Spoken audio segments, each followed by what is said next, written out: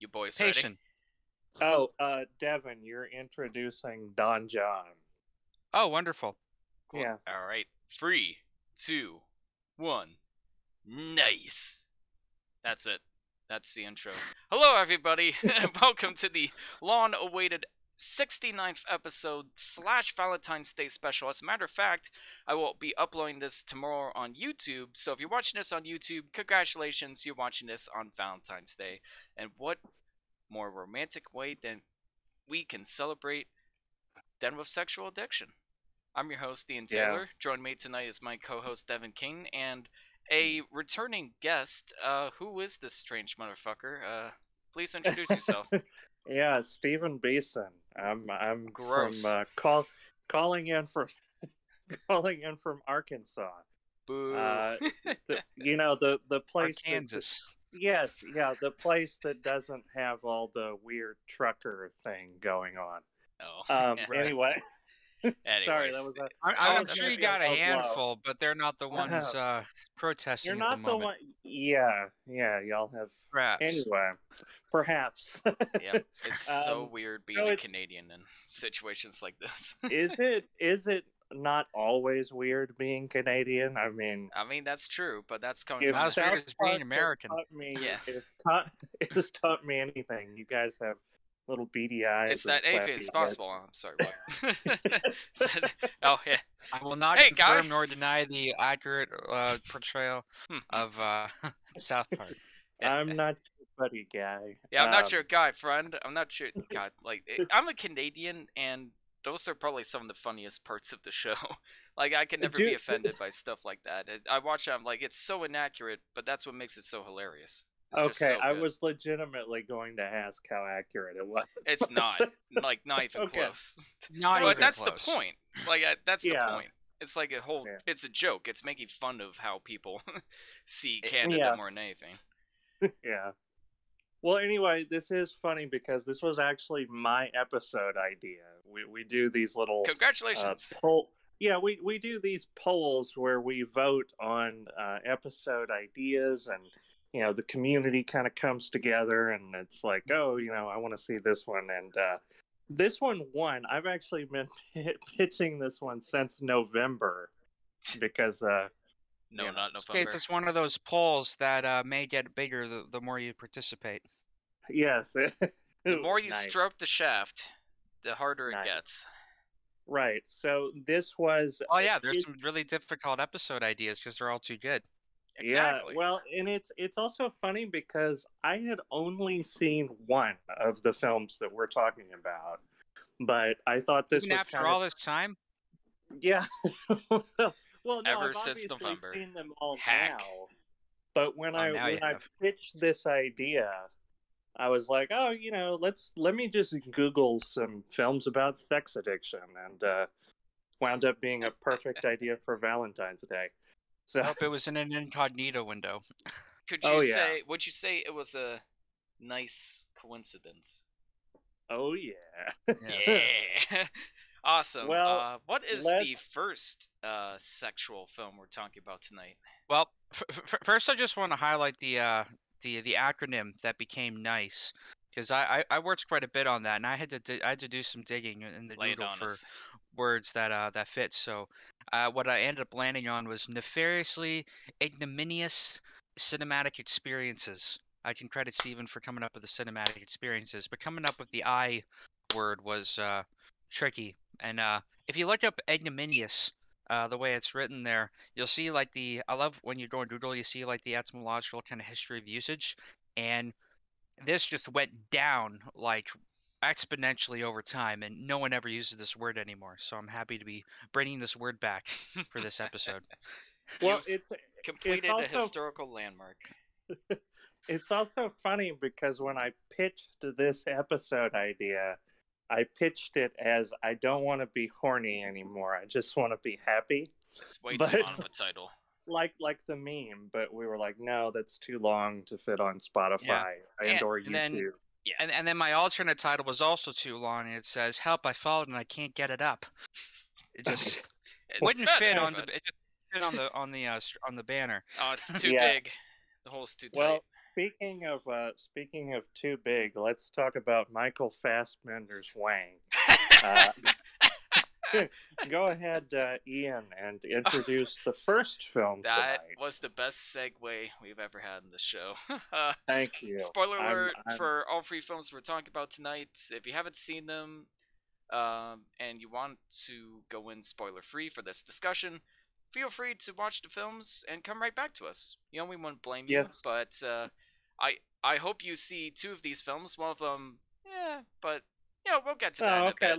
Let's not spoil our thoughts here. Yeah, that's true. I said that's all. We're gonna be talking about Steve McQueen's Shame. Yes. We're gonna be talking about Lars von Trier's Nymphomaniac, and we're gonna be talking about the Joseph Gordon-Levitt indie darling Don John. Wait, so. Nymphomaniac. As nice as this episode is shaping up to me, it's a shame that that we couldn't do my Mean McQueen's episode. It ended up being kind of broken apart between Drive Fast, Eat Ass, and then this. And we still haven't talked about Bullet yet, but that's the other Mean McQueen I wanted to cover. So we'll make up for it someday. Another time. Maybe we could discuss Hunger, because that was the first Steve McQueen movie that was not particularly successful at the box office, but it was a huge critical darling. Everybody loved it, including myself. So everybody was really interested and excited to see what he'd do next. And it was an NC-17 rated project. Very strange, out there story. Because it's about something far more simple. And it's simply about the man played by Michael Fassbender called Brandon dealing with a sexual addiction that, he kind of has under control. He mostly keeps it to his apartment. He's very clean and organized, and he thinks he has his addiction under control, but that is until his sister, played by the great Carey Mulligan, called Sissy, not particularly subtle, comes literally barging into his life, and kind of sends him down a downward spiral, but not quite the way you'd expect. And that's essentially the plot, but it's kind of like what you said, Stephen, with Drive on Drive Fast, Eat Ass. I think there is so much to, like, the moments of silence and the awkward moments and just the expressions between the characters and how they relate to everything going on around them. That just adds so much context to the story and the emotions that the characters are going through. And I'm a little bit biased here because, Michael Fassbender gives me jungle fever, and this film is infamously one of my favorites. What? Michael Fassbender gives me jungle fever. Anyways, that's not important. Would you elaborate on that? No. Okay. All right, let me put it this way. I don't know how politically correct that is, but he's also a white guy. So that's not what I meant. You never heard jungle fever. It basically is like, oh my, they give me the vapors. That's what jungle fever is. It's not a racism thing. That's what it is. Okay. Just say he's hot. God damn it, yeah. And you have to do your best Gilbert Godfrey voice when you say it. He's hot. He's hot. Yeah. All right, let me put it this way. I'm not a gay man, but if I was... But Michael Fassbender is Michael Fassbender? Michael Fassbender is Michael Fassbender. But and $20 is $20. I do genuinely believe he is absolutely excellent in this movie.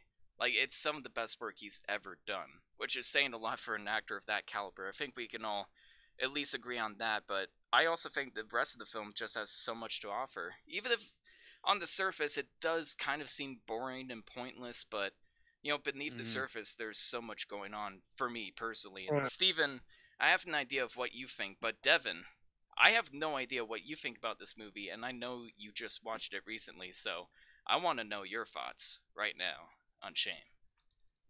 Well, I did see it some time ago, and I really felt like I connected to it then. And then after revisiting it, there was more in it that I guess picked up on that I didn't on the first viewing.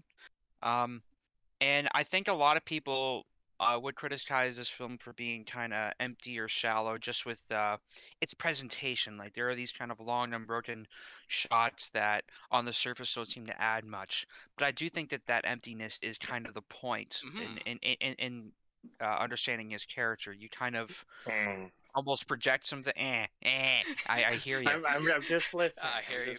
All right. Right. You're. Yeah. But no. I think that this film really does show kind of like the emptiness of addiction and, the kind of mindset that this person goes into where everything is empty in his life and it's only this compulsion that seems to feed him. But then other things kind of complicate that when his sister shows up and suddenly he's having to kind of be in the semi-parental role, and he does still care for her, but he also doesn't want to like let her in and kind of get those wires crossed. Yeah. There's lots of awkward moments between them that feel very real, and I do think that is a terrific film overall, even though it seems shallow. It might seem shallow on its surface. I do think that the realism uh, is quite present in allowing the viewer to kind of see themselves in the character, warts and all. Um, Steven, what did you think of it? Yeah. Oh boy. Well, so I want to hear your 2 stars. I mean, 2 cents.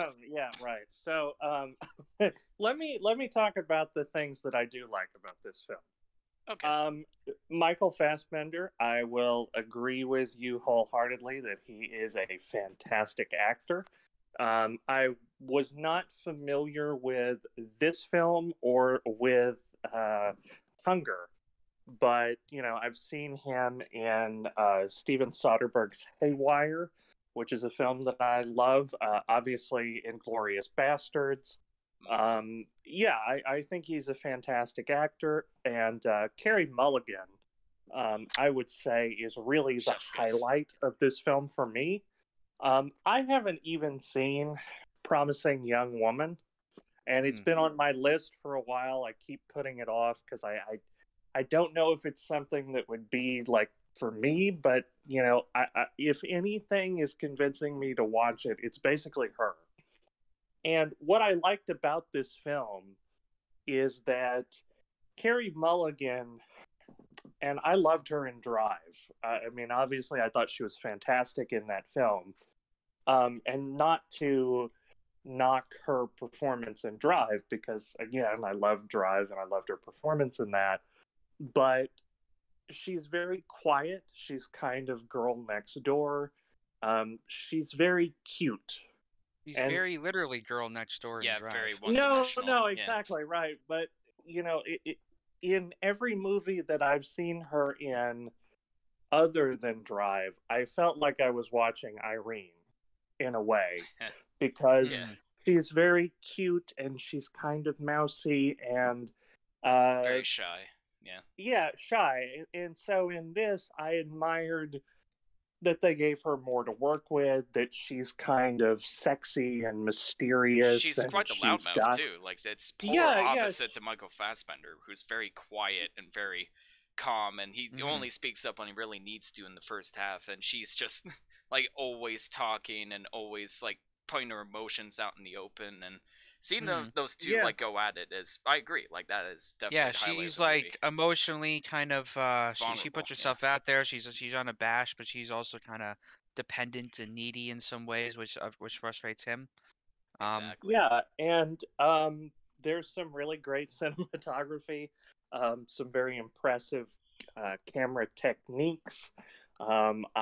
There's one scene in particular where they have this jogging scene, and it's a tracking shot, and they're following him jogging. Whatsoever.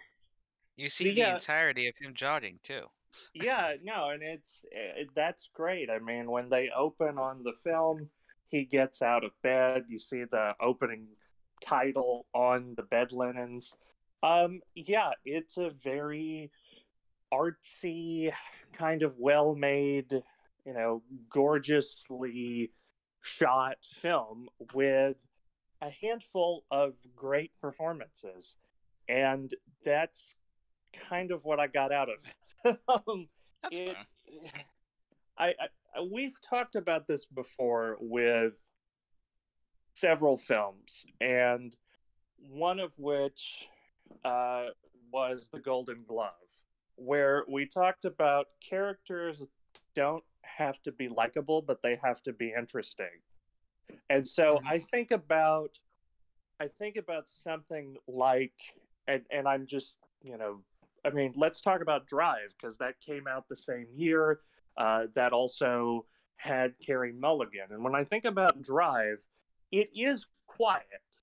it is like this, but there are still moments of dialogue that tell me more about those characters. Like, really, it's not. Yeah, there are. I mean, even the whole dialogue within the pizzeria between Ron Perlman and Albert Brooks, like. What's a Jew doing running a pizzeria?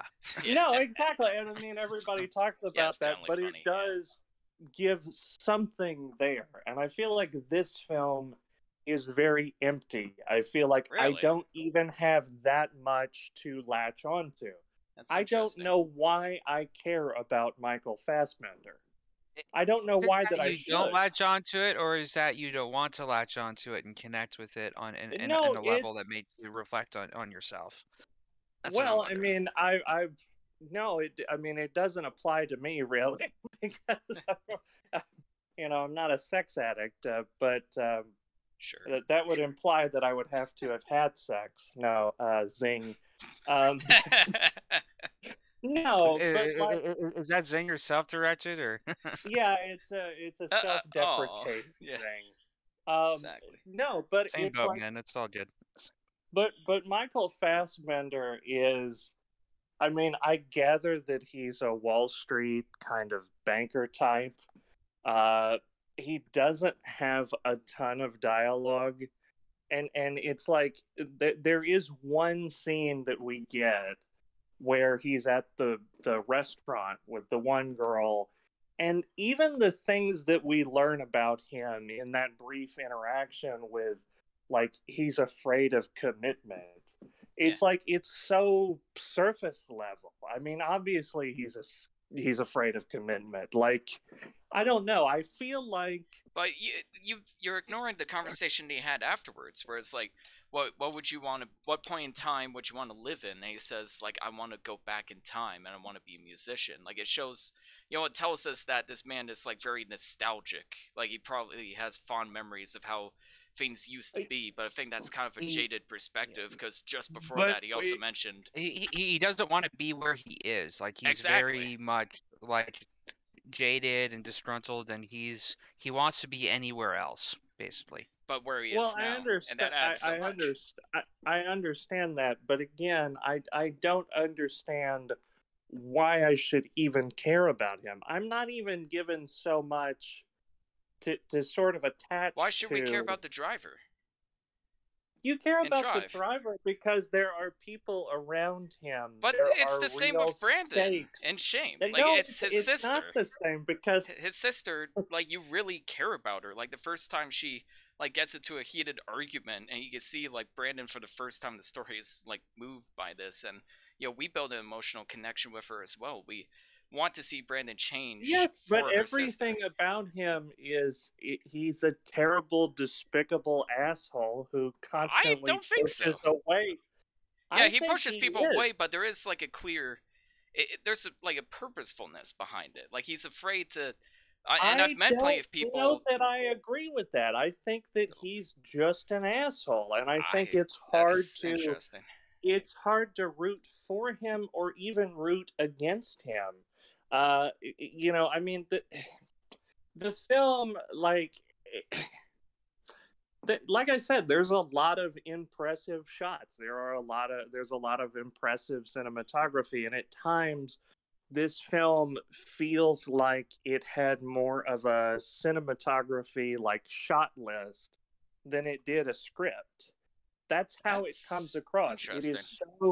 It is so kind of, like, fixated on the sort of hollow, art house gleam that it forgets to get me attached to any of these characters. Obviously, I'm attached to Carey Mulligan, but even in that context, like, you could take, Michael Fassbender out of this and make it a movie about her, and I'd be more interested.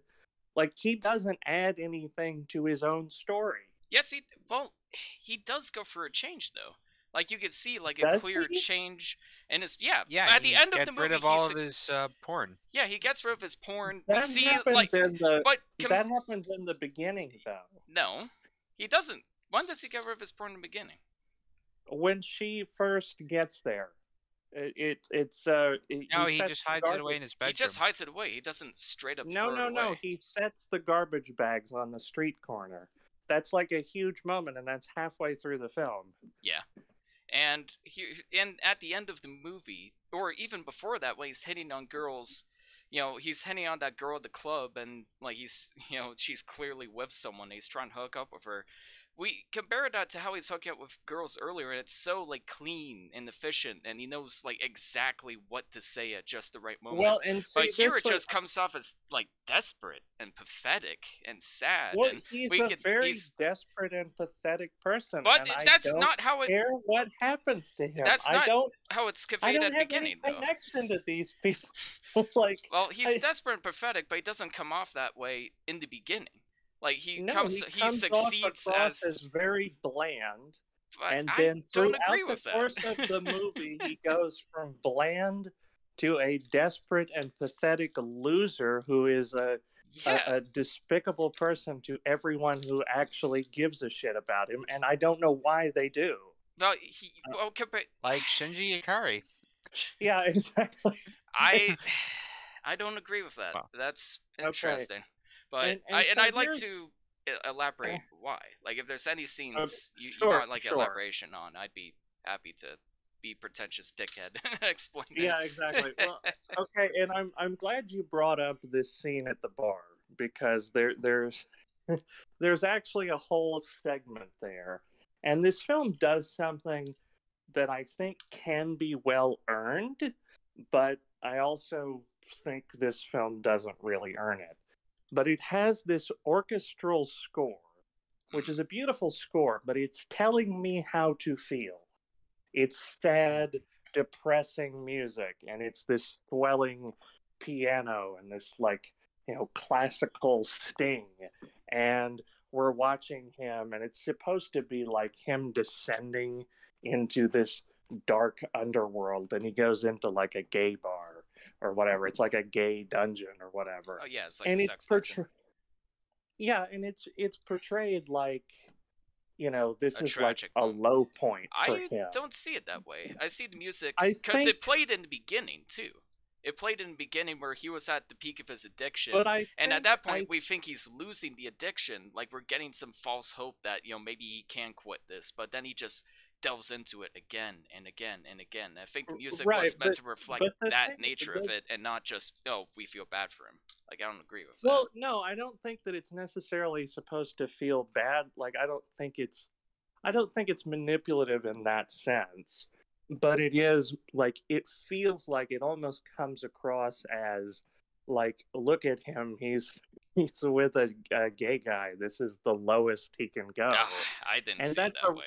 That's a really weird message to send. Yeah. Like, I mean, also it might be true for his character, but I agree that is a weird thing to kind of be hung up on. No, and here's the thing. I mean, until the music's also playing when he's hanging on that woman, though.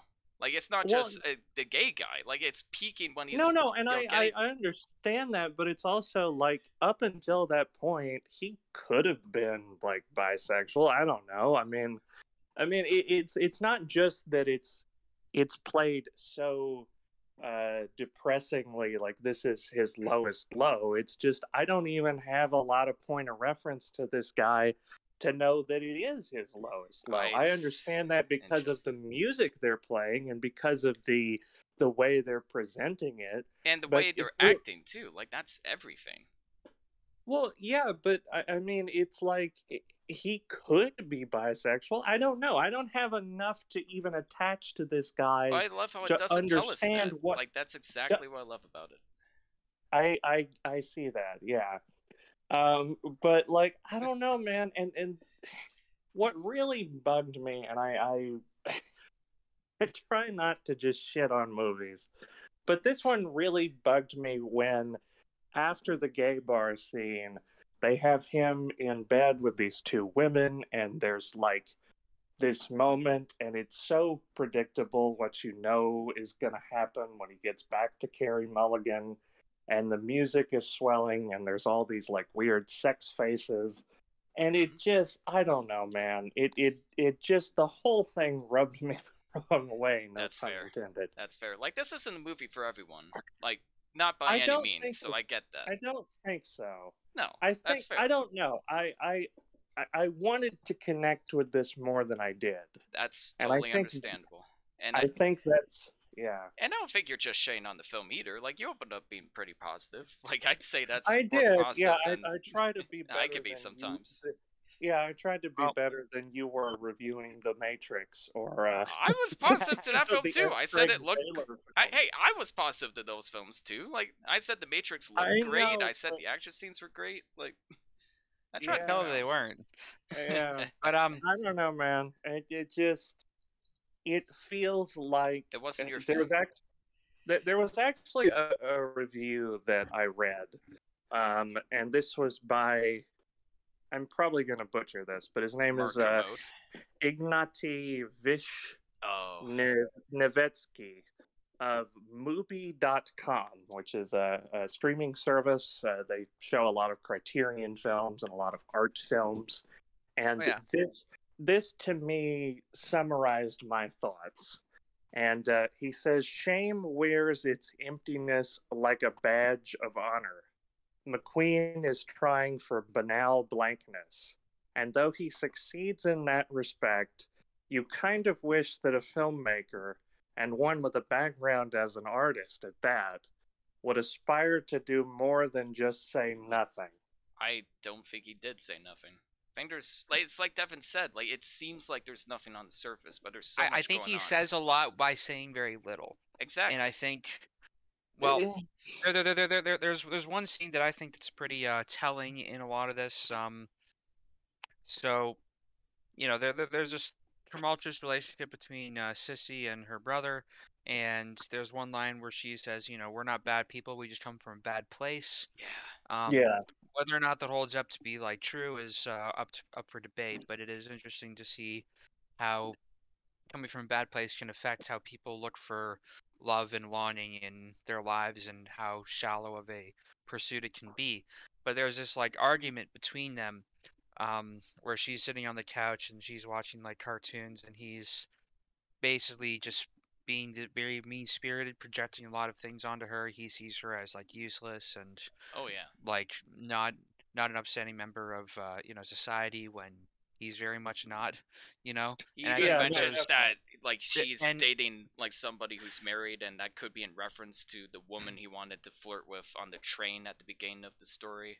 Like, there's so And much see, there. I almost interpreted that because there is, you get the feeling that there's some abuse that one or both of them went through. Definitely. Yeah. And Definitely. so I almost thought, like, is this alluding to some sort of incestuous relationship? Because he walks in like on her in the shower, and it's a very uncomfortable scene that they don't seem to recognize as uncomfortable. But the film never expands on that in any meaningful way, and I think Well, why that's does like it need one of to? Like, why does it need to Well, expand on stuff I, like that? I disagree on that because it shows that his response to seeing a naked woman changes when it's his sister, and it is like But he there's doesn't. there's a definite difference in how he approaches that, and suddenly he has Well, to but I kinda mean, change gears. Cover her up and he everything. continues to have the conversation with her while she's in the shower. Yeah. It's like there's flashes of interesting story. There are flashes of interesting character background and development, and I wish that those were more fully realized. Because Okay. as is, I think this is a lot of good ideas loosely strung together and put like an art house sheen over it. That's kind of what it comes across to me, is like, I don't even know that this is definitely not a narrative film, and I'd argue it may not even be a character film. This is a director film. This is like, let me show off all these cool things I can do. I And kind of felt that it way just- about Drive, so that's interesting. I know. I think this is funny because my thoughts on this are mirroring yours They've on just Drive. reversed. Yeah, exactly. Yeah, That's fair. And that is fair. I think I didn't take it as like an incestuous relationship. I took it as like they grew up together, probably spent a lot of time growing up together. Maybe their parents were out a lot, and I kind of took it as he's done this kind of thing before, like even when she was around him as a kid, because it's important. I Like would when he was imagine like like an masturbating. abusive father. Exactly, and he wasn't I home very could often. He see was probably that, out late drinking. Then but okay. But let me ask you guys something. Do either of you have siblings? I know yes, Devin has a brother. Brother and a sister. me Okay. too. Would you walk in and see that your sister is naked in the shower and continue to have a conversation with her anyway? No, but I don't have Okay, a see, that's potentially abusive father and a rough well, but upbringing like, I like these mean, look, characters do. I didn't have a great relationship with my father either, but there's something very deeply uncomfortable about that. Even, and again, we're extrapolating on this, and the film isn't clear about it, and it's like there's so much here that I think if it was just expanded on a little bit, I could maybe resonate with it more. But it's just it's empty, and I don't know if I agree that it's deeper than its surface. I don't know. I really struggled with this one. I think this is a film not about like sexual addiction, but just addiction in general. I think there's a reason he goes to a bar to pick up women. There's a reason he, does cocaine before having his fresh new sexual experience, which that could be taken as like kind of a thing of addiction. It's like I'm trying this new part of this drug or alcohol I haven't tried before to bring me happiness, and it just never does. Like this reminds me a lot of Eyes Wide Shut, where like the sex is like very cold and awkward and contrast of how it's usually like presented in Hollywood to kind of show their audience like, look, like this isn't something you want to take a part of every day of your life. Like this is how It's also like it shows really how is. he really can't like get it up when there's an emotional connection. It almost has to be shallow for him for it to be effective, and that's just what his addiction is gonna Yeah, dictate. It's like when he gets together with the one girl, he just can't make it work out. But then he immediately calls up some, hooker, and then and and goes into full exhibition mode. So exactly. Yeah. it shows kind of the contrast of where he's emotionally shallow, but like viscerally kind of compulsive, and Mhm. and I do think the film does reflect that. Yeah, and I've met so many people with addictions that are just like that. That just like I have this void in my life, and this is the only way I could be happy. Like that's why, you know, that one sex scene near the end where he's having to freeze him, and it's these golden lights and this like cheery music. It's because he's like, finally, like I found my purpose in life, but the moment is fleeting. Like it doesn't last very long, and in the very next scene, he's dealing with the tragic near loss of his sister, and just the build up on the elevator and like the actor's like emotional responses was Hmm. so effective. Like it earns its like long take during that sequence. Like it earns like the time it's building up to that. And I think it is very much intentional that you do see it coming. Like they plant that in the story where she's looking down the train and he's like, stop fucking around, like what are you doing? Or later But where James Badge Dale is like it's looking at her arm. almost Sorry, go. it borders on almost parody in a little bit because they're Oh, kind of it feels like they're dragging it out. It feels, and I But mean, that's look, what makes I it so understand, effective. Like if but I don't know. somebody I was mean, hurt and you were waiting to hear back what happened to them and they wouldn't answer their phone or anything, like how would you feel? And I feel like this visual storytelling kind of mimics how I you'd feel in a moment of I tragedy. mean, look, I'll say this. I think Requiem for a Dream does what this film is trying to do. I think it portrays various It different it does it forms in a of different addiction, way, but but it does have an art house polish, but it also communicates just enough about the characters to get me invested. And it's I going don't for a think different this approach film for did. that though. Like Well, it's I still great. understand, but It's still like my second favorite Aronofsky film, but it's going for a different handling of the subject matter, just like this film's a mm. different handling of the Yeah, subject like matter. Requiem's a very kind of stylish, in your face, but Very visceral. also yeah, visual kind of experience, and it shows four people kind of all going through different forms of addiction, where this is just one person basically, and you see it kind of more or less played in real time, and so that's kind of the difference. Where yeah, I like I get the comparison between those films, but I think Requiem just compacts like 4 different stories into one, where this is just kind of one played out more or less in real time. So I wouldn't say one is better than the other for that, but No, but it is just to compare those 2 different kind of approaches to showing the the downfalls of addiction. But I mean, if it wasn't like working for you, I get how that moment would kind of piss you off. So yeah, understandable.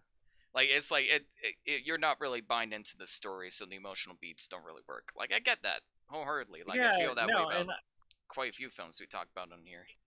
I mean I get that. You know, this isn't it's still not quite as emotionally manipulative as dragged across concrete, which I loved. Like I understand. Or our next movie. Yeah, right. I appreciate things about that movie too. But yeah, I just, like I said, I really wanted to connect with this more, and it bordered on parody at some point. It felt like there's legitimately moments in this that I thought were like comedic, when they're having this orchestral score and he's making these sex faces, and it's like, oh no, my sister committed suicide. It is just so... He's not thinking about that. How could you have done this? How could you have committed suicide? I can't believe... I cannot believe you commit... I can't help you out of this one, sissy. I can't help you out of that. I can't help you out of this one, sissy. After the person died. Yeah, I can't help you out of this one. It was so, like, just come on, you know? Yeah, it wasn't only Nathan you were hoping for, and I get that. That's fair. So, that's pretty reasonable. Do we want to review this? I have one final question before we get into the thoughts, and that's the ending. Gentlemen, do you think Brandon decided to sleep with the girl at the end, or not? I don't care. No. Devin. I don't give a shit about this guy. I his sister deserves better. How about that? Devin, what do you think? That's a fair point. I don't know. I haven't really thought about whether or not he does. It just kind of lingers on in that moment. Yeah. And that's not really the point of the ending either. The point is we just, like, is he going to continue to spiral again for the first time? We just don't know. And that's what makes it so effective. And the way it ties in... he's a terribly insufferable person. Yep. And so is the characters in the next movie. Oh, Final thoughts on Shame? A 5 out of 10. That's actually not as bad as I was expecting, to be honest. I was gonna go lower, and the more that I think about it, the lower it gets. But you caught me on a good day, at least. So, I'm glad. What about you? I'll give it a lukewarm 7.5. Okay. Oh, fair enough. You missed an opportunity there. Oh, don't worry, it's coming up later. Okay. Full bias here. This film is like one of my favorites. It's it's not for everyone. I get that, but I think there is so much going on beneath the surface, and it just, I don't know, man. This film just really hits me where I live. I can't even really put my finger on why that is. So, backwards, the inversion of a 6.9 with a 9.6 out of 10. It's one of my favorites. Wow. Yeah, it's one of my favorites, man. It's up there. Full bias. It's even in my honorable mentions on my best of list, which was maybe a bit of a spoiler on Letterboxd before we even started this discussion. So, take that as you will. But yeah, I don't know, guys. Fair enough. Full bias. Full bias. Fair enough. Yeah. And Michael Fassbender makes me question my sexuality. Moving on. Definitely moving on. Speaking of questioning your sexuality. Oh yeah. Devin, this is something you'd like to say? No, I'm not saying anything. Lark, not yet. You're waiting till we get to Joseph Gordon-Levitt, or no? Just introduce the damn movie. No, okay. We're waiting for Stone Skarsgård, obviously. Sorry, go on. Oh, okay, gotcha. Lars von Trier's Nymphomaniac is a 2-part European erotic art film written and directed by Lars von Trier. The film stars Charlotte Gainsborough, returning from Antichrist and Melancholia, the two other films in von Trier's Depression trilogy. Also featuring Stellan Skarsgård, Stacey Martin, Shia LaBeouf, and Christian Slater, with some cameo appearances by Uma Thurman, Willem Dafoe, and favorite of the podcast, Mr. Udo Kier. So, what is second this movie for Norm Macdonald for most appearances on the podcast? Basically, Letterboxd told me that Udo Kier was my most watched actor of the year. That doesn't surprise me. Wow. What a Chad. This film is about a young woman named Jo who is found beaten and lying in an alleyway behind the apartment of Seligman, who is played by Stellan Skarsgård. And it's about these two people from very different backgrounds. Jo is a self-proclaimed nymphomaniac who is dealing with sex addiction, and she is recounting the story of her life to Stellan Skarsgård Seligman, who is a middle-aged, asexual, man who lives by himself, and they have a very mature and intellectual conversation and try to come to terms with what her life was like. And Seligman is, trying to understand and compare these sexual deviancies to things that he might understand, like fly fishing. And it's a 5-hour edgy boy, somewhat pretentious film. You're right about the edgy boys. So I want to say this. So this is one of those films, like other Von Trier's and other more contemporary works that it's been on my radar, and it has intrigued me just from the premise and the content for a while. But I've either been too insecure in myself or just chicken shit to actually watch and check it out. Probably a combination of the two. Probably. So, us getting to this was definitely a long haul. It was a bit of a hike, but I did see back in the day Breaking the Waves and also Dancer in the Dark by Von Trier, and I enjoyed those films upon my first viewing.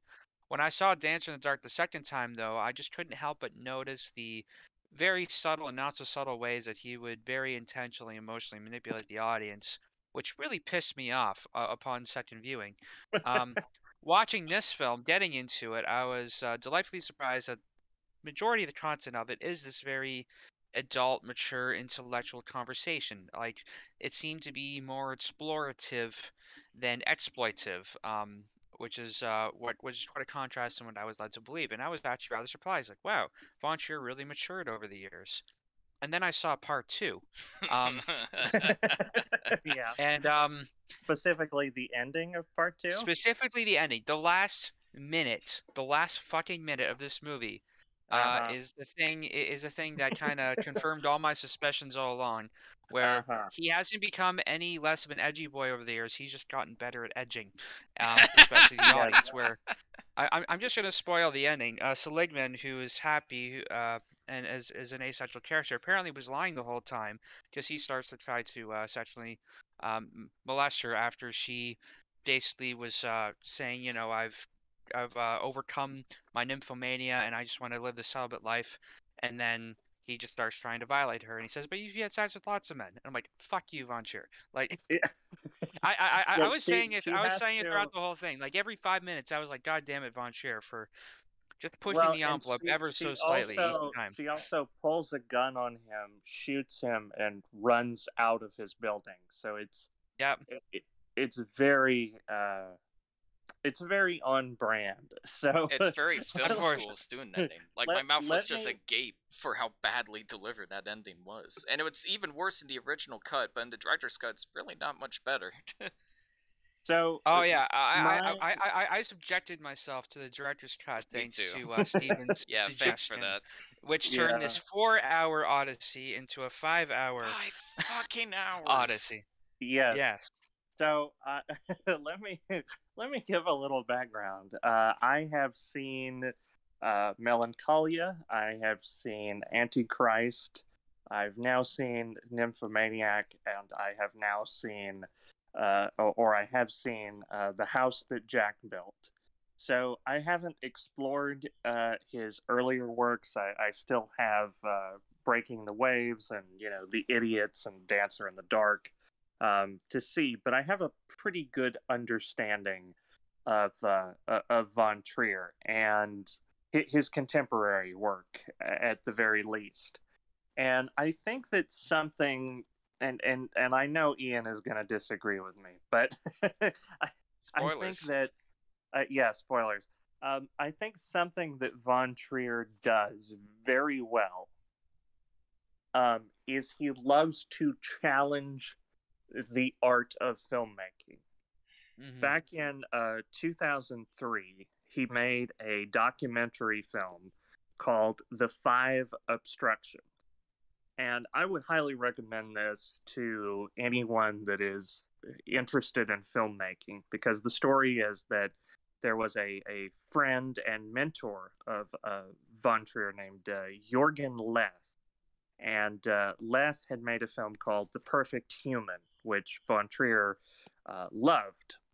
And so the idea is that Von Trier challenged this friend of his, this mentor and idol, to remake the film 5 different ways.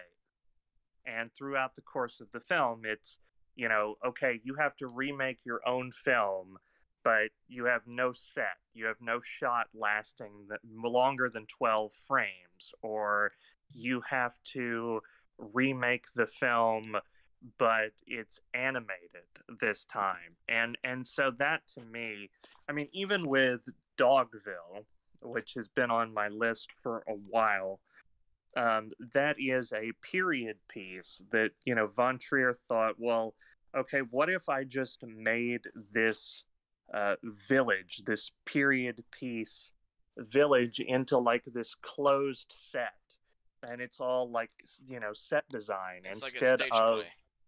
yeah, trying to film on location and have these period accurate buildings, or period accurate whatever. And so I think that while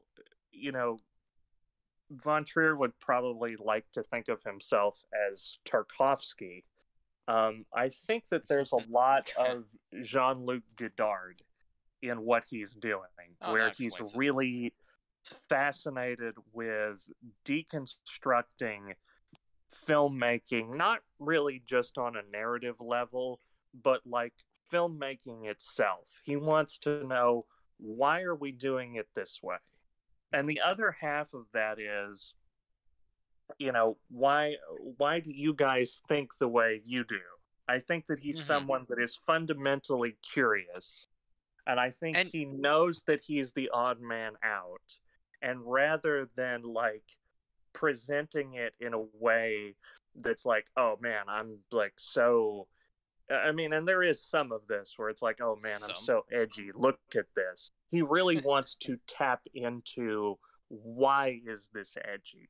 And I think there is something fascinating about that. This is part of what has intrigued me about Von Trier for a while, but also what pushes me away is he almost uses that fascination of deconstruction against you as the audience. Like when that ending, before that ending happened, I thought to myself, what's the worst possible thing he could do to end this? And then he does it, and I'm like, well, fine. And then he does it. So, on the one hand, he has a point, and it's and there's something to be said there. But the other hand, fuck off. Yeah. That's kind of how I gotta go real quick, because that is exactly how I feel about him. Yes, it's good to be clever. Yes, it is good to have fun deconstructions of cinema. However, it's a two-way street for me. Like you can deconstruct cinema and still make a compelling story, a compelling narrative. But my problem with Von Trier is that he doesn't really make movies to make movies anymore. he makes movies as vessels for deconstruction and to voice his own political beliefs, essentially. I Like don't know that I'd agree with that's it that exactly far. how this movie felt to me. Like, it's just the whole time it's like there's no consideration for making a compelling story. It's all just trolling the audience and making fun of the audience, and with Well, Stellan Skarsgård's character like trying to overanalyze the story and make Charlotte Gainsbourg being like, no, that's not how it works. It's like, oh, I get it, Von Trier. You're making fun of audience members that overanalyze your movies. Haha, that's hilarious. But you know what? I think he's there were some using- genuine nice moments in there where he is being like, I think he's a little too honest for his own good in some cases, but I do think that there were some genuine kind of vulnerable, sweet moments that were depicted here. Like, I'm trying to think of some specific examples, but You're trying to think of some, yeah. Exactly. but Well, no, like and- there were some moments like that though that I felt throughout, where I felt genuine Well, connection to the material of what's and going I on. will say, and I mean, I know, I know Ian will take this to the extreme, but like, I do agree in some ways that he is voicing his own sort of opinions and grievances. But what you have to understand is a lot of his characters and the things that he's presenting them. He always has a character who is somewhat representative of his critics.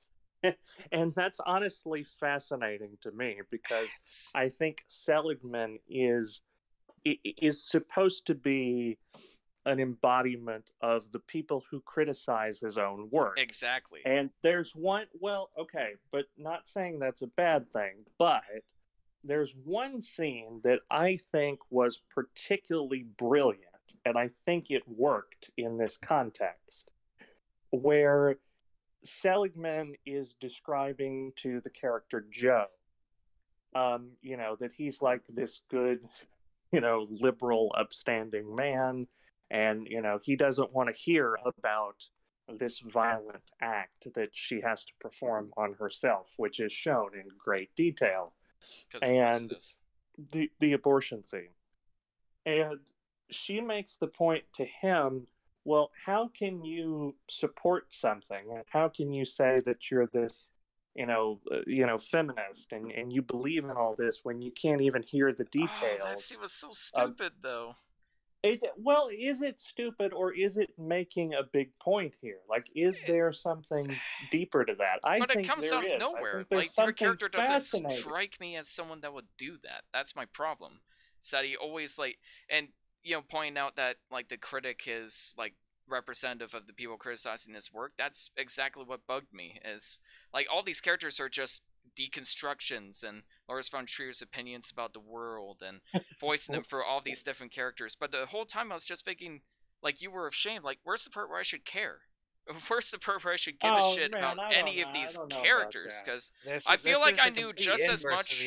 I feel like I knew just as much about the main character as I did at the end as I did in the beginning. I felt like I just wasted my time. I felt like I learned nothing about her because the film would rather talk about fishing for 5 minutes because there's a random fishing line on the fucking wall. You know what? I felt like if I felt like I wouldn't have wasted my time if it weren't for the last fucking minute of this whole movie. Yeah, and I get what he's which I think was his point. His goal was to piss me off, and it worked. Yeah. But because he throws basically 5 hours of character development out the fucking window to show how much of a hypocrite his critics are, I guess, if that's the metaphor you want to go for. Well, okay, so this is like that quote that Tarantino described, where it's like people go to a Tarantino film and they expect something. You don't go to Metallica and ask them to turn the music down, And I feel like Von Trier is playing very on brand. And if you notice, this film has an 8-act structure between the two parts. Melancholia has 5 acts, and Antichrist has 5 acts, and the 5 obstructions. This is clearly, this is very on brand. And I think if you're familiar with his I don't agree more. with that. I don't. I think if you're familiar with his contemporary work, but and you're Melancholia familiar... didn't feel like that to me at all. It felt like a story. It felt like characters I could emotionally connect with that were dealing with a very serious issue. Like, I connected with the characters in Breaking the Waves, even. Like, that was like a very simple story. You know, it wasn't 5 hours long. It wasn't delving into all these different political themes. Well, it was just a story about a close group of characters that go for an arc, that change. And this is just nothing. And I don't know that I would recommend this as an entry point to Von Trier. Well, it wasn't for us. Yeah, for the love of God, no. But I think that there's something here that I don't know. I think there's something genius about what he's doing, even when it doesn't quite work. And I actually like even when like there's moments that might not work, I feel like the bulk sum of this movie works well. That's fair. And I think, you know, it's kind of interesting because like this film, like the first part one felt very much like you were describing about Eyes Wide Shut. I thought of it more as a deconstruction of sexuality in and of itself. Yeah, that part I appreciate. Where it's like, it's cold and it's distant. Very awkward. It's talking about all of these different sexual kind of ideas and philosophies and stuff, but none of it is particularly erotic. No, that's no. There was very little arousal on my end. Yeah, exactly. And I liked part one, but I think part two felt like the movie he wanted to make, or the movie that I was more familiar with. I thought part two was even part worse. one is where I gained respect for him. Part two is where he throws it out of the fucking window. And see, I was in the opposite, because I really liked part two more, but I'm also more familiar with his contemporary work. True. Yeah. You know what you're getting into, and you're kind of... This is like you going back to that abuse clinic that she signs up for. Where, yeah, right? Yeah. I even got sick. What the fuck is that place? Is that like, hey, sign up for voluntary domestic abuse? Yeah. That's basically what that... But there's so much of the films that felt like that. There's so many moments where I'm like, this is not how any of this works, Lars von Trier. Like the weird, like, sex club that they have. It's like this weird group where they, like, do they, like, sing or have an opening speech before, like, every meeting? It's like, that's not how any of this works. No, it's an addiction Is there aftercare? It's not an addiction group. It's just, like, when they're younger, and they're just like, okay, how many guys can we fuck in a week? Like, what the fuck was that? And there's so much stuff in the movie like that, where it's like, you have no idea how any of this works. It's like, show up anywhere between 2 and 6 a.m., and here's your made-up name, and here's... all the ways I'm gonna make your life miserable. And you're gonna like it. I don't know. I did like. There's a point in this where it becomes like almost like a crime film, and she has to be a dominatrix for the mob. Oh yeah! And I was like, what was that? Oh shit! Like this is. Well, see, when that happened, it's so I was like, goofy. Oh, no, it's not goofy, because when they got to that part, I was like, oh shit! Now we're getting to Von Trier. Like the first half of the first half of the movie was as normal. If this wasn't Von Trier enough. It was as normal as Von Trier could be, and then it's just like, it's a dominatrix game. Like, it's so goofy. All of a sudden, out of nowhere. I disagree. I think this is. It was like a nice as new challenger listening in. He's been a silent listener for a while. Daryl, I'm very curious. What's your take on this film, and what do you think of our thoughts so far? Yeah, I'm sorry, Daryl. Guys? Yeah, no worries. I came in late. I actually was plans tonight, but they got changed. So hey, it all works out. I don't know. I'm mainly just echoing what Ian and Devin were kind of saying. Of like, I think the movie is more than enough Von Trier. I don't think you can justify that the way he ends it as like an expectation, when the movie has been nothing but the expectation I had for it in a weird way. Like, it just kept being that film. So I don't think I guess sure, the main dialogue between the two isn't like too extra for most of the time. It's in a plain sit down kind of thing. So taking that to the next level, you could say sure, but like I don't know. It feels very, you know, like I mentioned before, it's very related to like religious allegories, and to the point where like I feel like the bloating of both. I mean, I haven't even seen the director's cut asterisk, but like the bloating of like this long 5-hour thing just feels like, you know, akin to almost a comment on like the Bible's unending length. And it's like, you know, it's got tons of the sexuality and violence that people, you know, don't really relate to the Bible, but it's all there. So I feel like Von Trier is doing his Von Trieriness throughout. I don't know. The way it ends has never sat well with me, like years after seeing it. And it's just one of those moments where, kind of like Devin said, I think throughout he had earned a layer of respect for me. And it was really, you know, just ripped away like the skin on an old soup. Like it was just torn away, and oh yeah, that's the movie. That's and, that. So yeah, but like, you know, I do really, in a weird way, respect the guy. He's a very incredibly visual. Like I know you've noted before. I don't know if you mentioned it already, but like he's one of the few that really believes in the Tarkovsky sense of like visually tell it, and then, you know, oh, if I didn't say this, well, you know, he could have interpreted it from my very dreamlike obvious imagery, you dialogue, know, and you can lean on that as a crutch sometimes, which I think he does. You know, it's his third leg is that crutch. Well, Nice. this is what's this is what's fascinating to me about this is like when I heard that he dedicated Antichrist to Tarkovsky. Like I haven't seen the film, but I've known enough about Von Trier and his messaging. Like I found that kind of laughable when I first heard it.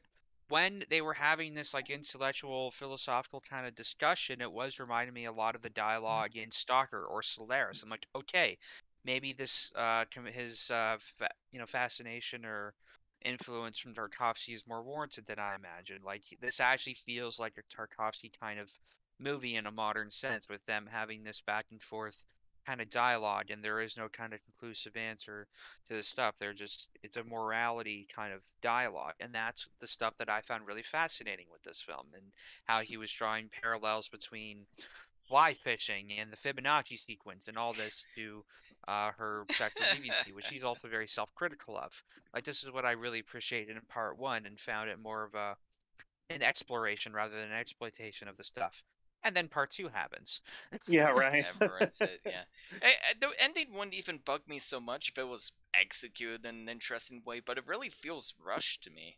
Like it's like he didn't know how else to do it, so it's just ended. So it's like it kind of feels like a bad film school ending, where it's like, this character wasn't who they said they were. Character pulls out a gun out of nowhere, shoots them, and leaves. Bada bing, bada boom, the end. Like it's so unsatisfying. Like 5 minutes build up to that. That's the best you could do. Yeah, exactly. Like it feels just like it imagine if like Lord of the Rings, like, you know, he goes to the bed and then out of nowhere, you know, Samwise goes to kiss him, he just kills him. Like, you know, it just like yeah, like exactly. it kind of ruins the 5 hours you've just spent with or these just two characters. execute in a more interesting way than that. You know, it's like, I had the real ring in my back pocket the whole time, and then he kills Samwise, and then Frodo just goes on a killing spree. Exactly. The end. Well, that would actually be awesome. I would probably prefer. We fixed it. Yeah, we fixed it. We Return of the King. Congrats, guys. Like if you're gonna shock the audience, at least that ending will probably be better than whatever the Amazon Lord of the Rings turns into. Oh no, I don't disagree with that. Or imagine like Star Wars Episode 3, where it turns out Obi-Wan was a Sith the whole time. Yeah. Out of nowhere, with just as much build-up. I go back to the fact, like, I mean, I know Devin hasn't seen it, but I know at least Daryl has seen it. Do you think that the ending of this is any less manipulative or more manipulative than something like Antichrist or something like Melancholia? Melancholia felt way more earned. Yeah, Melancholia really sticks its landing. Yeah, and really well constructed. Do you think Antichrist, though? I haven't seen Antichrist tapped out halfway through, so I haven't seen the ending of Antichrist. I was really young. I think I was. What about House that Jack built? That was the best part of the movie, and I was kind of mixed on that movie overall. It was really funny. Yeah. I don't know. I mean, I think. And again, there's a build up to it. You know the moment is coming. Like, here, it just feels like it came out of nowhere. It's like, oh, I gotta be shocking edgy for no reason. It's like, no, just make a compelling ending. you know, we've had 5 hours of build-up. I need something a little bit more than this, because that was what was keeping me on for Volume 1. It's like, okay, like, I really don't like this, but there's something here. There's just something here. If the story at least concludes in a satisfying way, I could maybe be gratified. Like, it could make the journey worthwhile, and it just didn't. I don't think this is Von Trier's best, but as a fan of Von Trier, might be his worst. I don't think it's his worst either. I don't think it's his worst. I mean, I would argue that maybe The Idiots could be up there well, as something that yet, so. Maybe, and I haven't even seen that yet. But the premise does not really sell me. But you know, it's. I don't think it's his best. I don't think it's his worst. But as a fan of Von Trier, I had a good time with it. Fair enough. And even with the ending, I saw it coming. I knew it was going to happen. And I kind of appreciated the just dark irony of it. I just kept thinking to myself, what a mad lad. But that's exactly what films are. Watching this movie was like sitting down and having a very in-depth and intellectual discussion that was very revealing, and you're able to be like vulnerable and kind of talk about things that you otherwise wouldn't be comfortable kind of mentioning, but you really felt like there was some catharsis in just talking about it and getting it all out there. And then you go to shake the guy's hand at the end of the night, and he tells you to snap his finger after he just stuffed it up his ass. Like, that's what watching this film felt like. That's a good. That is the best review we've had. That's probably the best review we've had, and that is part of why I loved it. I'm so glad we got that live. Cut out the last minute, and this is a great film. Fair enough. Okay. Totally so I want to say things I like about it. Like, I don't want to just trash on the film. Most of the performances are good. Like most of the cast is pretty solid. Like, Stellan Skarsgård in particular he's such a good actor, and he really, really tries to make the dialogue work. Charlotte Gainsbourg is, like, I think she's a singer. She's not really an actress, but man, Lars von Trier definitely gets a lot out of her in this movie, and definitely. I have to give her a lot of props for A, putting up with his shit, and B, putting herself out there. Yeah, I appreciate all the actors putting themselves out there for this maniac, because spoilers, the sex is all real. Like, it's all actual sex on top of that. Okay, so I did want to bring this up really briefly. So they had porn doubles and they had prosthetic genitals on this film. So that's not actually. It's not 100% true, but. Well, it's not Charlotte Gainsborough and it's not Stacey Morton. What they did is like I saw. I didn't see a Charlotte LaDuke.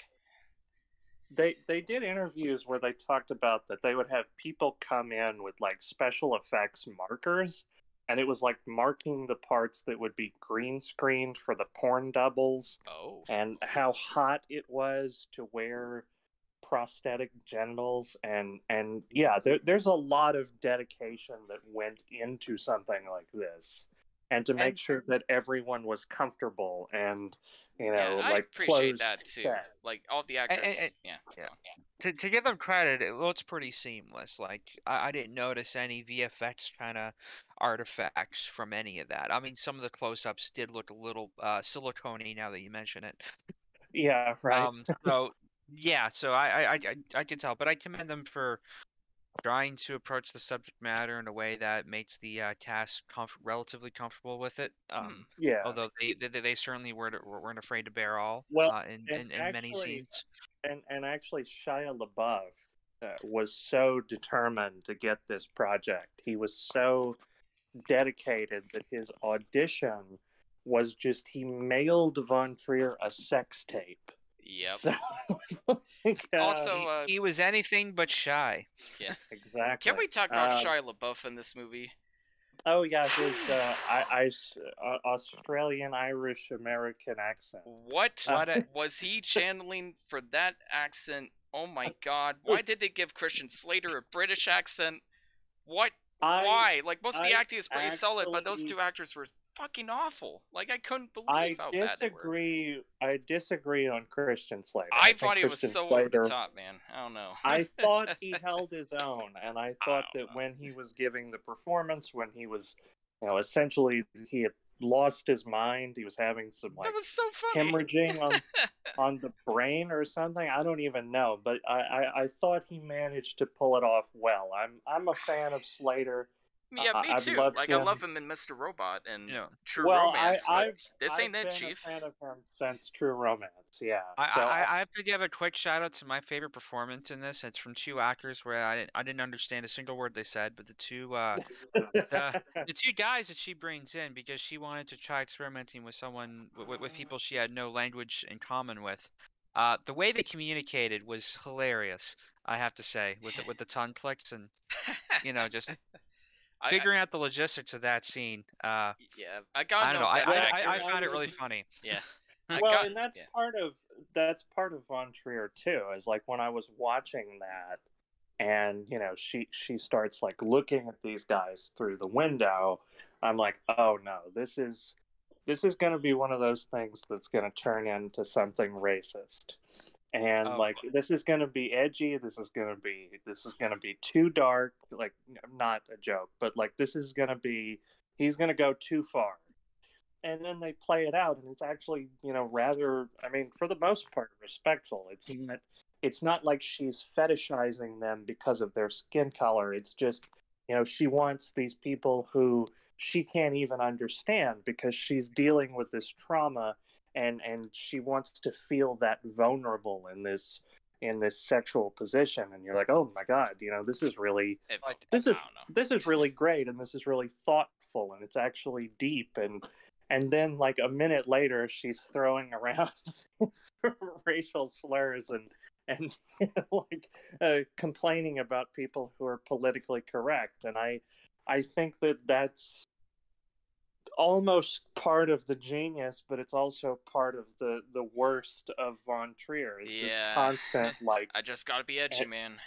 Well, it's not even that. It's like I remember hearing Chris Stuckman talk about the time that he went to see the house that Jack built at one of these film festivals he had been invited to, and he said that there were people walking out. And he was talking to them and being like, are you okay? Like, what's going on? And they're like, yeah, I love Von Trier, but I just needed a minute.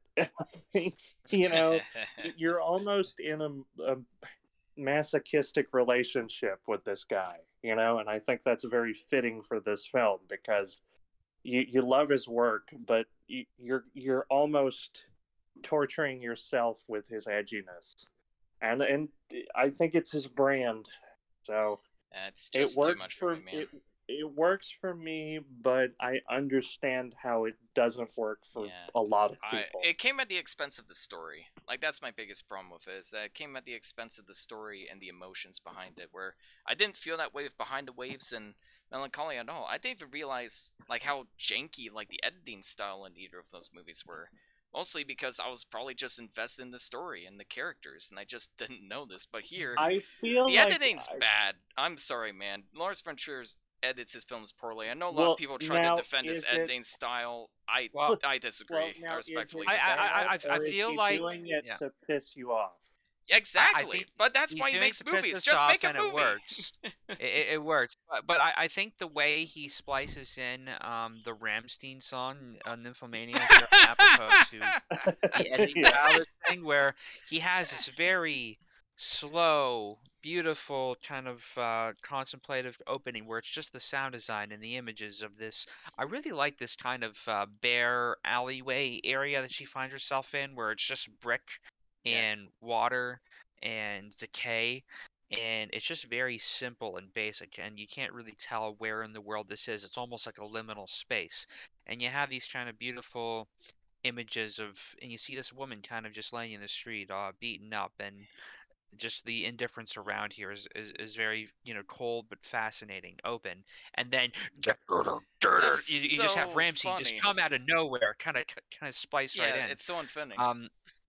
Which is very much exactly, I think, fitting to his style overall. He'll kind of he'll kind of lull you in with these beautiful contemplative moments, and then just hit you over the head with everything else.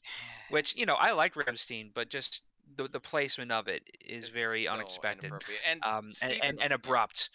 Steven, it's kind of like what you said about Dark Place. Even though I don't agree, it's kind of like what you said, where it's like, all right, it's bad. Okay. Am I supposed to be impressed? Am I supposed to like your movie now? Like, it's not. It's just bad. And there's one scene where Stellan's Dark Place. Well, yeah, they're going for different things, obviously, but I'm saying about like how you felt towards it in that aspect of it as well as paying attention to. And there's a scene where Stellan Skarsgård was like, "Oh, I don't know. That seems like an unbelievable coincidence." First off, that he should have said that like 10 times throughout the story, and second off, it's fuck you. That just it's so. There's so many problems with this. Like, it's such a cop out. When she goes to get abused voluntarily, because that's what she's into now, she leaves her child at home with the door open to the porch while it's snowing outside. Who does that? Oh, clearly someone not in their right mind, I guess. Have you seen the opening of Antichrist, Evan? Have you seen the opening of Antichrist? That's the opening of Antichrist. He just ripped off the opening. It's not a homage. It's just the same scene, except the ending's slightly different. It's the same music. It's very similarly shot. It's the same concept. Playing it comedic, where in Antichrist he's playing it serious. Yeah, but why would you? I didn't take that as comedic at all. I didn't take it as comedic either. I'm just like, well, it's the child neglect is something I do not take lightly in movies. It's why would you do that? It's comedic if you've seen Antichrist, because you're watching it it's so and you're stupid. Thinking, "Oh my God, is he gonna do it again?" And then it's like, "Oh no, he's just fucking with you." Yeah, well, that's just playing with expectations. That's take that scene out of the movie, and what changes? Take that scene out of the movie. What changes? I mean, exactly. No, it's like, well, I will. I know we kind of need to move on. I did want to just add this one note because I thought this was funny. When I was talking about the 5 obstructions, there was a time where Von Trier had pitched this idea that he wanted to do this with Martin Scorsese and Robert De Niro. Oh no! And have them try to remake Taxi Driver with the same restrictions. And Paul Schrader, who we've talked about on the show, was quoted as saying it was a terrible fucking idea. What a Chad. Paul Schrader comes up just as often as Norm Macdonald. He does indeed. He is a favorite of the show. Not quite that common. Absolute mad lad. Absolute mad lad. Speaking of mad lads, let's review Lars von Trier's Nymphomaniac. Well, let's rate Volume 1 first. To make it easy for Letterboxd. What would you guys give Volume 1 out of 10? Honestly, I would give Volume 1 an 8. I was really taken by it, and I found it very compelling for the most for the most part. I did find the conversation really fascinating and kind of contrasting these two characters and their lifestyles just very fascinating, and it shows it kind of does push the envelope of morality, but she's already questioning it herself, and he's giving reasons why she's sort of acting in a more natural way. And I did find that really that conversation really fascinating between them. So this is why I shared the GIF after seeing both parts. They had me in the first half, not gonna lie. Well, I will also give part 1 an 8.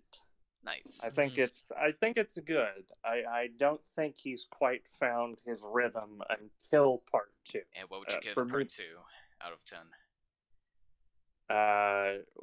Devin, you wanna go first here, or? It could have been an 8 as well if it weren't for the last fucking minute, which knocks it down to a 6.9. Hey, he did it. I told you I was saving it. Okay.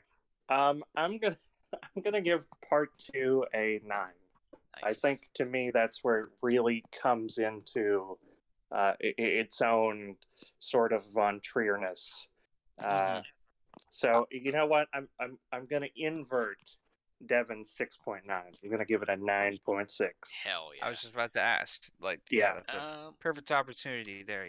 Well, yeah. But I'll get one thing I was expecting from the marketing and everything, and that gave me that there would be some big BDSM orgy, which there actually wasn't. So maybe that's restraint. I don't know, or lack of restraint, considering that's I was expecting to see more of in a literal sense. Ian, do you wanna give your Yeah, 2 ratings?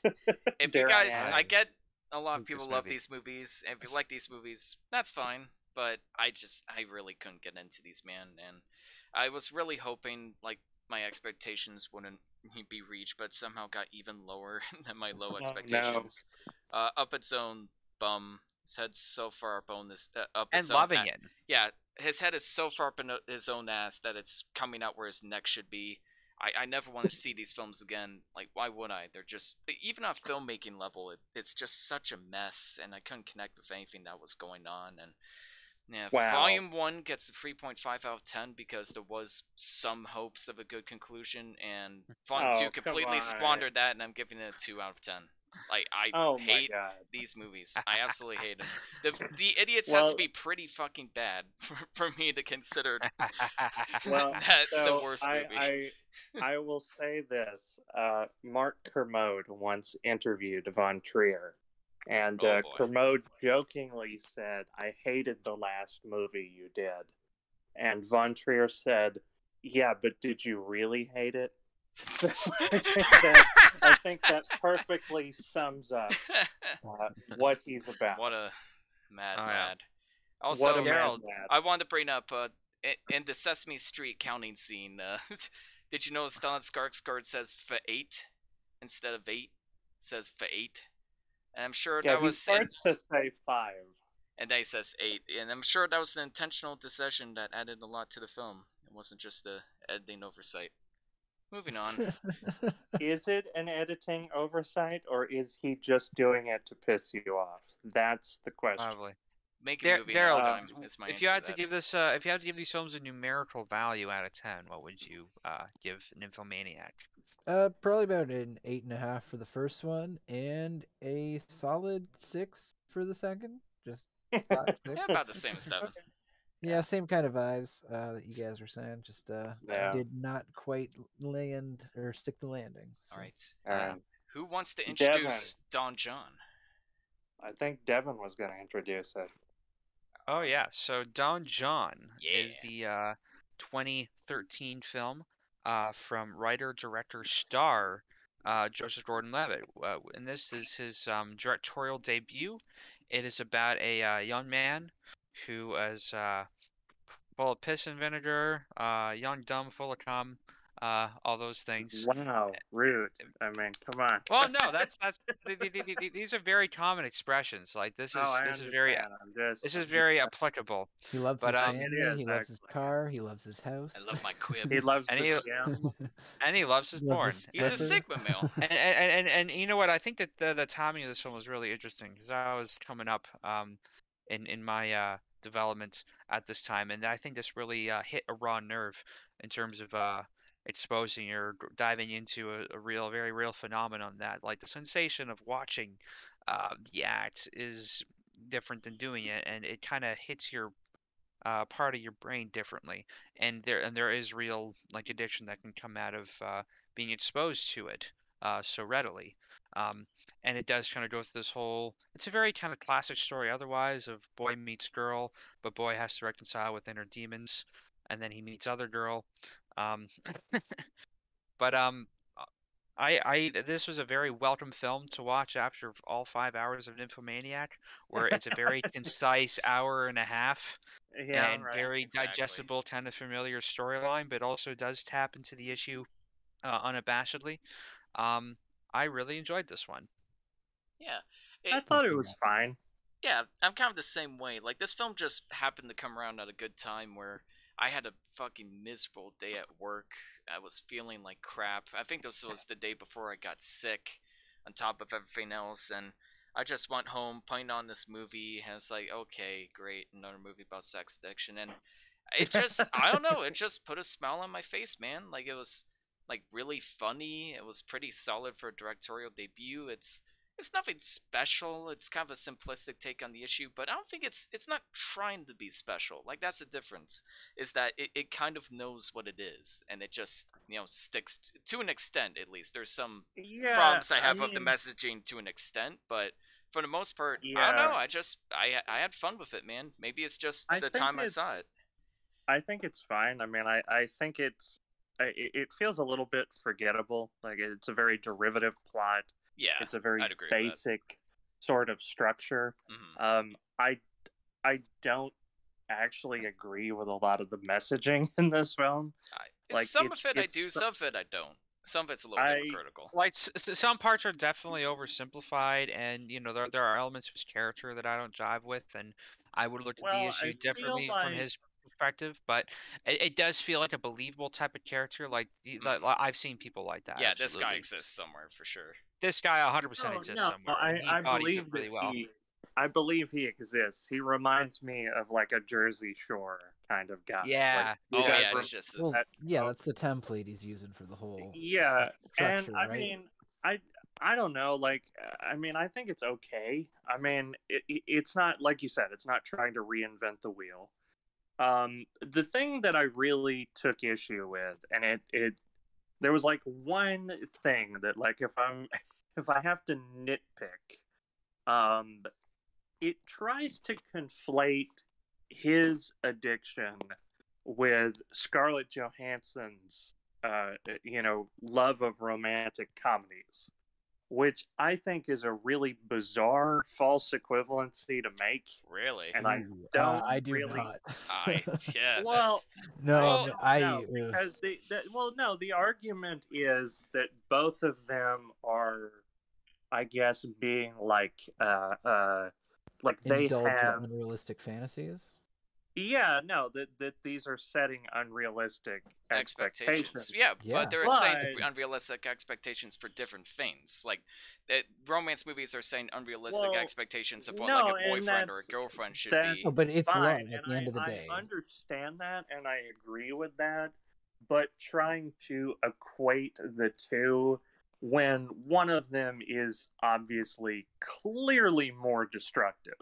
No, I don't think. I think the mistake is it's not equating. Which one? I don't think he ever tries to say it's. I feel like a pornography addiction is way more destructive to a relationship than some woman who watches romantic comedies.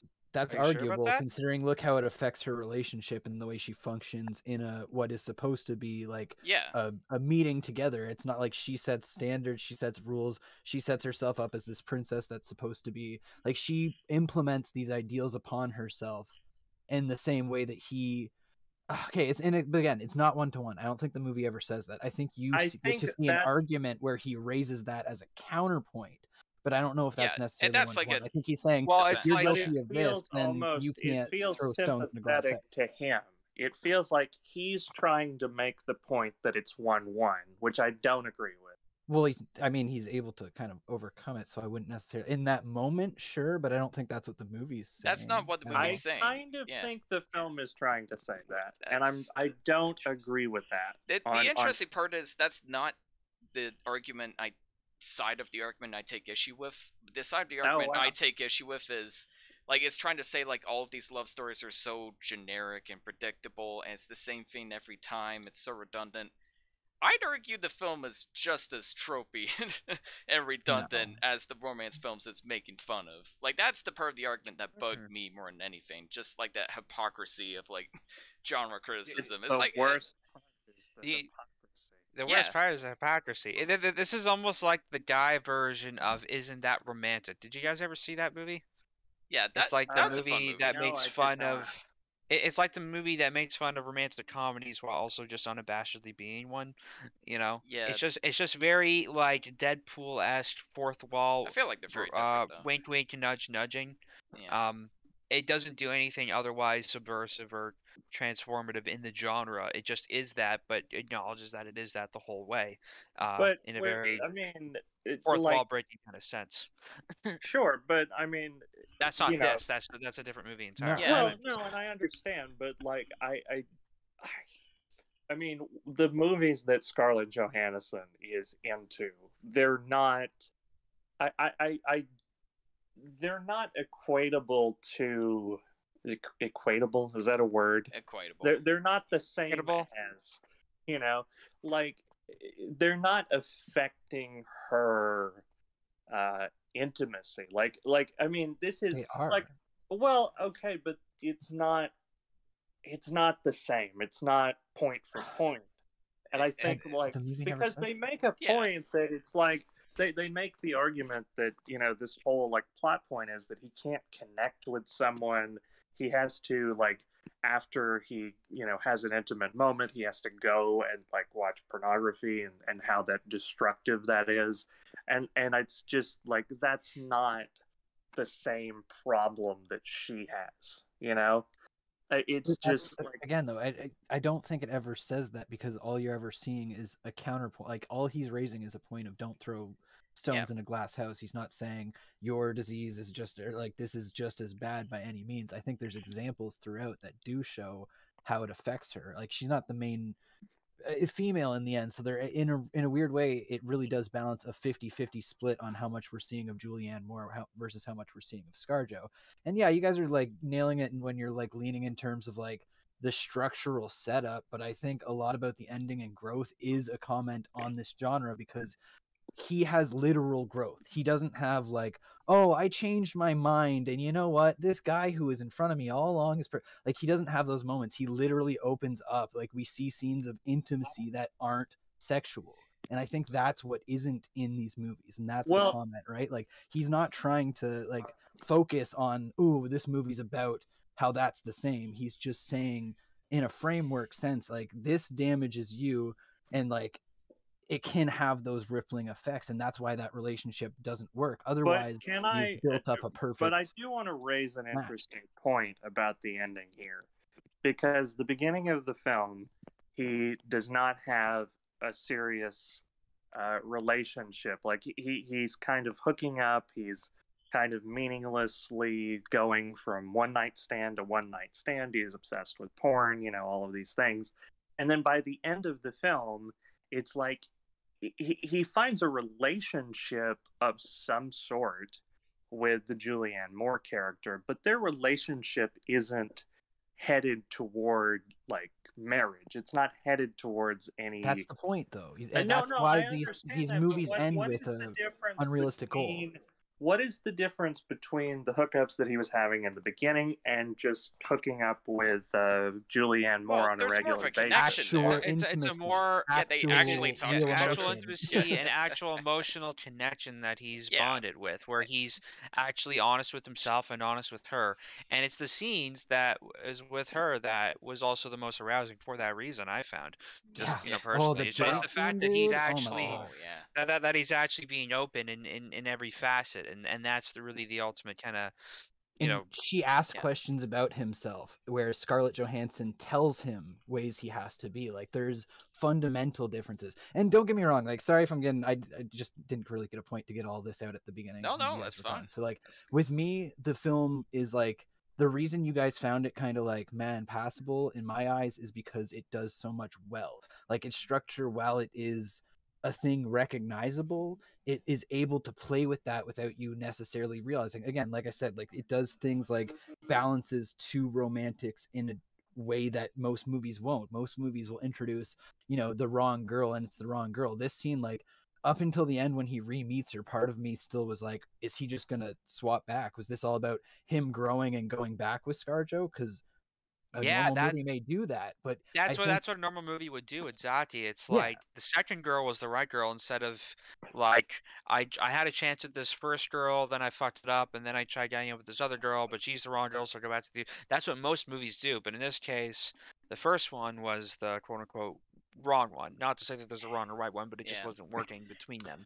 Well, because of the intimacy, like we talked about before, right? Like I think this movie does a really good job of showing you the perfect example of these wires not crossing. And like maybe, and again, not bashing it, but I think that's why you're focusing so much on that interaction, because it's a powerful fucking scene where he does make this equation. But we also got to acknowledge they have this fight halfway through his growth and arc. Do you think he'd be saying those same things about easily equating that in the beginning. No, but I think it was an obvious thing to him that, you know, in his mind, he has these fantasies that, you know, it doesn't even need to be about her, but he has this world he can escape to that, you know, serotonin boosts and does all those things in your brain. And she does the same in the movies. It's not that the acts are the same or have the same addiction results. It's that like she's like escaping to this world the way he escapes. So why is, because he's, you know, touching himself and there's a physical result, any different from the way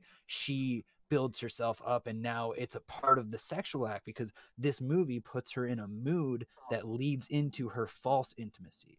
So it's like it's literally just showing two kind of blocks of like different like things not fitting together is kind of where I see it from. Sorry, that was my spiel. No, I mean, I understand what you're saying. I mean, but... I think you nailed it with that. That's all I'll say for now.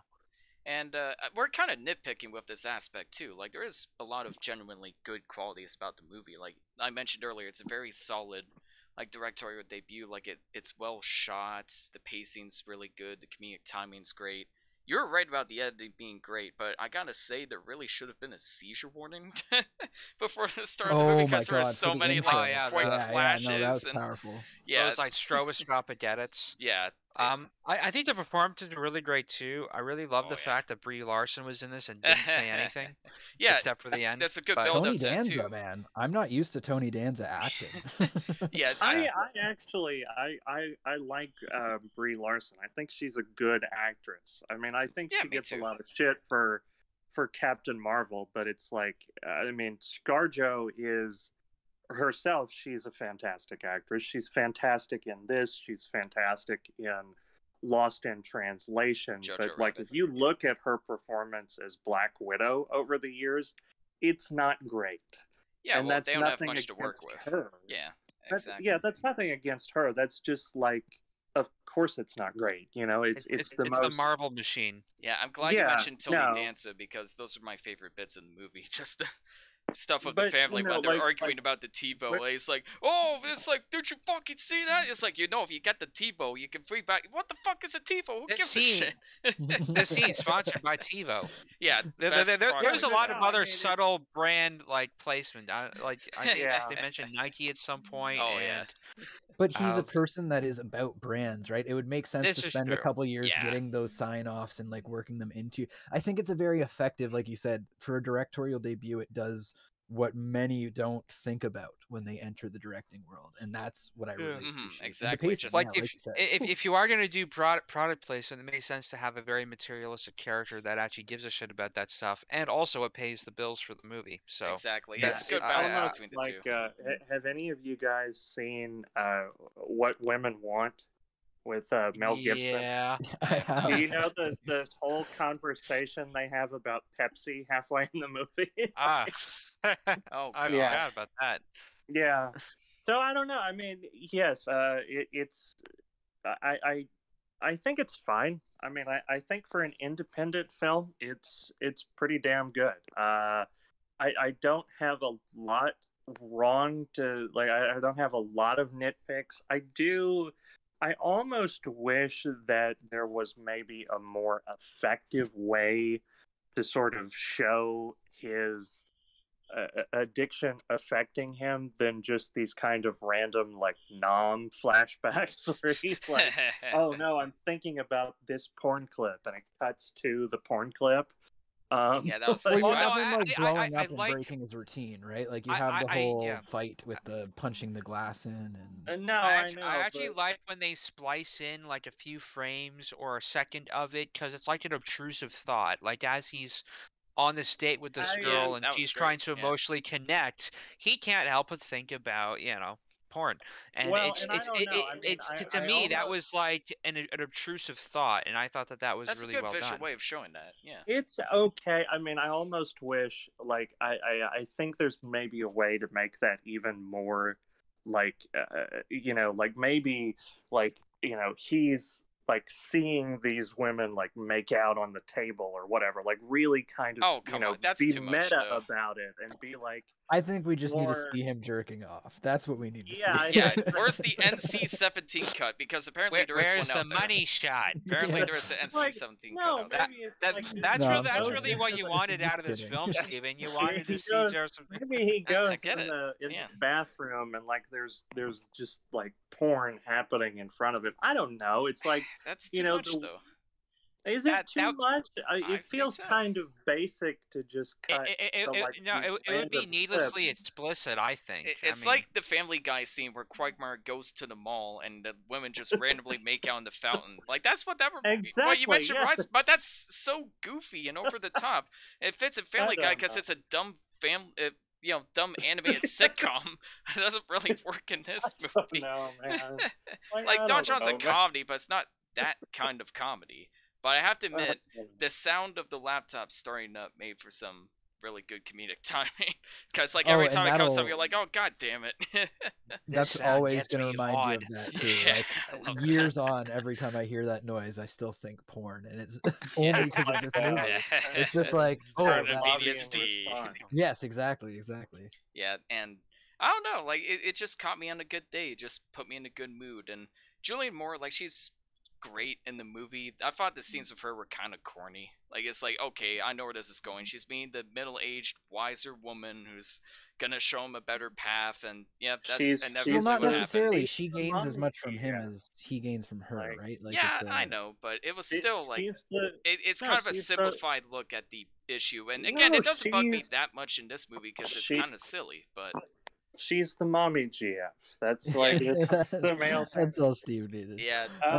I think there is kind of a good. Kind of funny though that she's mostly well known for one of her like biggest performances was Boogie Nights. So I think there is some irony in the casting here. Yeah. She's had plenty of sexual experience. It's like I could do a second take. Very fitting. Yeah. I like her approach to grief. I will say that much. As much as it could have been, typical and whatnot. I like the way she dealt with those, like the transition from like in a crying mood or like something immediately shook her. Like that felt more accurate than a giant scene where she, leaves class, goes to the bathroom, has to cry. Like it felt like real. Like oh no, these emotions can just pop. Like and it's still so recent. True. Like while she may be ready to move on and like just feel touch or like get past that, like it's still like it's still this burden on her, and you never really feel that subside, and kind of like Steve said too, I like that it doesn't just end with them being married or a happy ending or a path. Like I think it's more about just his real transition from a kid that jerks off to a man who's ready for a real relationship. And we get coming of age stories all the time, but they tend to focus on youth years and like that same derivative story. But like, have you ever seen a movie about like, let's sit down and talk about how much you're masturbating? Like they don't exist, right? And I just feel not in Hollywood, I feel like in that sense, it may be blah, maybe meh, but I think there's probably some people out there that might have needed to see this movie. Might have needed a kick in the ass in terms of the CUMMING of age stories. Fucking knew it. Well, I will say I did prefer this film to Shame. I think this film has a lot more to say than Shame, and I think it does very well on the budget they had. Twitch. You say it puts the other film to shame. Boom! Yes. You suck. Holy I shit. I do want to bring up one kind of aside because this does fall into something that I've that I can go on a rant about. So in the movie, another one. Yeah. So Julianne Moore's character, when she approaches Joseph Gordon-Levitt's, Don John, she hands him a movie. And she makes a statement that this was directed by a Danish woman in the 70s. And so this was actually a real thing. It was like the Swedish erotica series in the 1960s and 70s. And these were like cheap VHS porn things. I mean, she's handing him a DVD. But this was actually before like the Hollywood golden age that they talk about in Boogie Nights. But there was these movies that were centered around European sexuality, and so they were often like Swedish or Danish. And there's actually one that was a documentary about Swedish sexuality that was shot in Italy, or I guess it was like they took footage from Sweden and they put like this Italian narration over it, and so it was this. It's like this big sauna of these Swedish women, Swedish blondes going into the sauna, and there's like this Italian guy doing the voiceover, and he's describing, oh, they're getting all sexy or whatever. Anyway, the reason I bring this up is because in this documentary they play a song, and the documentary was released, which I use documentary loosely. I mean, this was basically a softcore porn disguised as a documentary about Swedish sexuality. But this film was released in 1968, and the song that they play over the Swedish models going into the sauna is do do do do do. No. Yes, and 9 years later, that song was used on The Muppet Show in 1977. So, Jim Henson, a man of culture. Why? Who thinks like this belongs in my cute puppet show made for kids? Like, it's. I mean, what a visionary? That's who. Yeah, a true artist, a true cinephile. That may have been the greatest deep dive to find the sauce I've heard in a while. Best piece of trivia on this podcast yet. Holy what crap. A mad lad! What a mad lad! And Joseph Gordon-Levitt is a mad lad too. I don't really have much else to say about this one. It's just, yeah, the messaging could have been better. Yeah, it does fall apart a little bit towards the second half for me, but I don't know, it just caught me on a good day. It just made me smile in a time where I really needed the film to do that for me, and it's well made overall. The performances are great. The road rage was hilarious. The second to last road rage moment where he's like, you want to say some shit, you fat fuck? It's a fuck you. He just smashes his window, and like that was great. Like this film made me laugh so much, and this is an easy 6.9 out of 10 for me, but I don't know about you guys. Oh, nice. Oh, yeah, easy. I was gonna go higher with that. Like I was gonna give it an 8. Unironically, like, I thought it was a solid movie. Wow. And I could go to a 9.6 just for the meme, but I'm going 9.6 if you don't. Go for it. Go for it. But there's some other funny things. I love the fake movie that's in this movie of Special Someone with Channing Tatum. It just fits the whole. It's so convincing. I think that was Anne Hathaway too. Yeah. Both friends of Joseph Gordon-Levitt. It's pretty convincing too. Like honestly, if you've seen a Nicholas Sparks movie, it's not bad. Like it's not that far off. Yeah. You'd think it's exaggerated. There's just so many fun tidbits in this film. Yeah, fuck it. I'm gonna give it a 9.6 as well. It's just it's a solid movie. Wow. What about you, Steven? I'm not gonna go that high, but I will give this a solid 7.5 out of 10. Nice. Dope. Oh, that's still pretty solid overall.